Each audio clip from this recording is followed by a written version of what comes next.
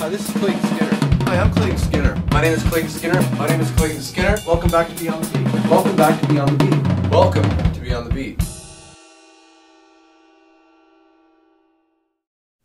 Hello everyone, my name is Clayton Skinner and welcome back to Beyond the Beat. In this lesson we're going to be going over linear patterns, specifically eighth note linear patterns. So this lesson will be called Linear Eighths. So what is a linear pattern? What does it mean to play linearly? What it means is, if you're playing a fill or a groove, it doesn't really matter, or you can do both. What it means is that when you're playing the pattern, no two limbs will ever play at the same time. So that means that if you're going to play your ride has to be by itself. You can't accompany it with a bass drum. You can't accompany it with a snare drum. Everything has to be played off of itself. So you're never playing two limbs at the same time. And that's basically the gist of it. There's so many different ways that you can do this, and you probably already do this already when you're playing. So anyway, we're going to start off today with eighth notes. And I'm going to give you more explanation in a minute. So let's get started.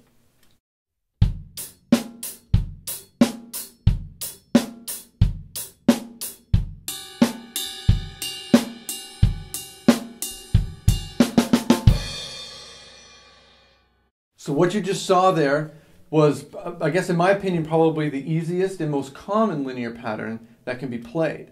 It was just a simple eighth note pattern. If you play a lot of funk music, maybe even disco music, you'll have come across something similar to that. That's basically exercise 1 written out or actually played as a beat. All the exercises that are going to be on this PDF or in this lesson will be noted as the hands will always be playing on the snare. So if you look at the PDF, the hands will always be playing on the snare, and the bass drum will be playing whenever the bass drum plays. So number 1, the bass drum plays on 1 and 3, and the hands will play on the snare on the and, 2, and then the and, 4, and. So if you were to look at it, and I've actually written a sticking out underneath it, so it'll be like bass, right, bass, right, left, right. So if you learn that on the snare and then move it over to the hi-hat, that's pretty much exactly what I just gave you the demonstration for. So it's best to try to learn the pattern before you try and screw around with it. Now, you'll notice, like, obviously there's no like rule saying that you have to play every one of these patterns, or every linear pattern has to follow a specific rhythm. So like, or eighth note, 16th note, triplet. But in the learning process, it actually helps. So there will be lessons involving 16th notes, and there will be lessons involving triplets, sextuplets, 32nd notes. So it'll all be available to you. So anyway, here is exercise 1 played just on the snare drum, and then work on just kind of moving it around. Take your time with it, and make sure you use a metronome.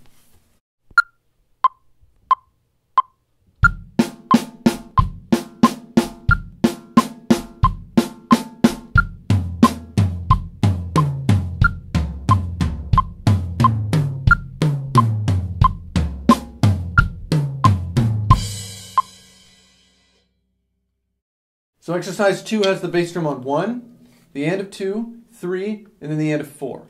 So your hands will be playing on and 2, and then and 4. So this beat kind of mirrors the eighth note pattern that we've played a while ago, or in one of my other videos, where it's like 1, and 2, and 3, and 4, and 1, and 2. So this actually has a groove kind of feel to it, if you play it like that. Now, when you're working on moving your hands around, try to focus on, number 1, learn it on the snare first. Then try to focus on playing your hands on 2 different drums that sound differently. So for instance, you could play it on, no, it's not a drum, I know it isn't, the hi-hat. You could play your right hand on the hi-hat, left hand on the snare. You could play your right hand on a tom. Try to move it around, pick 2 drums that sound differently, and play the pattern. Because sometimes when you're actually learning how to improvise stuff around the kit, the different sounding drums can actually throw you off. So take that in mind. And you don't have to follow the sticking pattern that I put underneath it. You can actually improvise whatever you want. If you want to play left, right, or right, left, it doesn't really matter. If you want to go right, sorry, that would be left, left, and then right, right, be my guest. You can do whatever you want.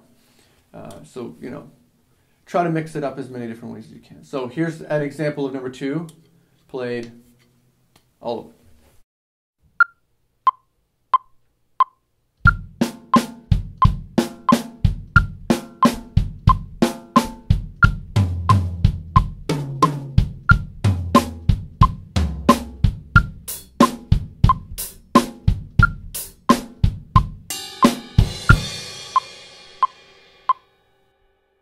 Okay, so exercise 3.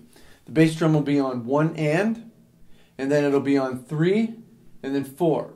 So obviously everything else will be played with the hands. You'll have 2 and then 3 and 4 and. Now it doesn't matter, again, it doesn't matter what you play sticking wise, you can do whatever you want. What I have written out is just something to be used as an example. I actually would suggest for all the lessons on this page that have a singular snare drum hit, that you actually practice hitting it with a different sticking combination.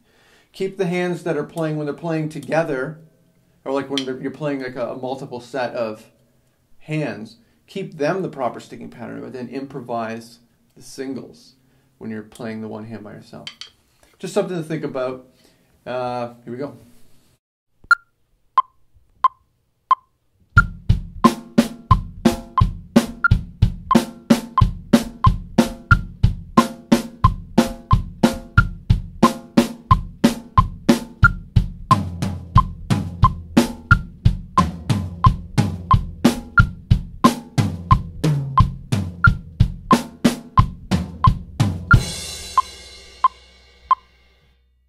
So exercise 4 may not actually sound very good if you were to use it as a beat. It might sound good as a fill. Anyway, you're going to be playing the bass drums on all the ands. 1 and, 2 and, 3 and, 4 and. Obviously your hands are going to be playing on the 1s, 2s, 3s, and 4s. So it's just a simple matter of alternating between your whatever hand you're playing and your bass drum. Now, this was one of those ones where you can actually either use it as an exercise and move your hand around, move your hand around. You could play whatever pattern you want. I have it written out, just right, left, right, left. You can do whatever you want. So just kind of get used to it. This is a good one to use with a metronome because it'll give you lots of control using both of your limbs. But anyway.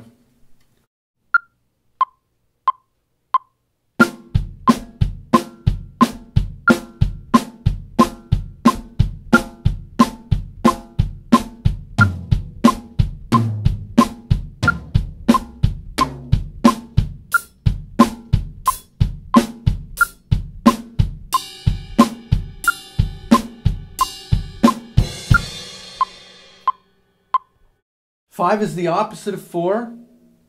This one will sound good as a beat. Or fill, doesn't really matter. But bass drum is going to be on 1, 2, 3, and 4, and your hands will be playing on all the ands. So it's just a matter of simply alternating. This one will actually sound like a beat. Again, because you're always playing your, preferably a tom, you may not get that same feel of without the cymbal. But anyway, doesn't matter. I don't even know why I said that. Just listen to my demonstration and then just kind of play around with it whatever way you can.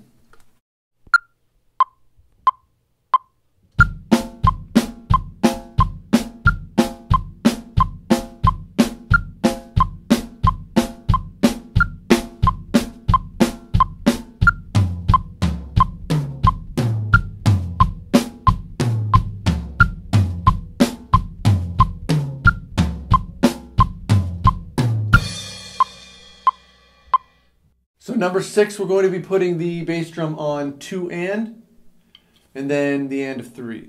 So your hands will be playing on 1 and, 3, 4 and. I don't know. Just try it out. Try playing around with it. Use it as a fill. Check out my demonstration.